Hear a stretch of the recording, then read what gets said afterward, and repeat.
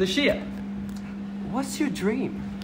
My dream, my dream is I'll reword it. If I can inspire one person, then I'm living the dream, basically.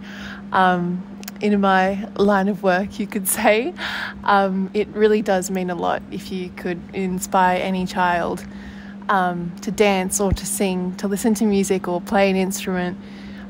That's living the dream. What advice would you give to a dreamer out there? My advice would be this isn't going to sound a bit generic, but to treat every single person with kindness. You never know what they're going through. You never know how hard they've worked or, what they're doing that day. I think treating people with kindness is the safest, and it is generally a good thing to do, and it can get you very far. Dude, come on. Thank you. This is going to be such a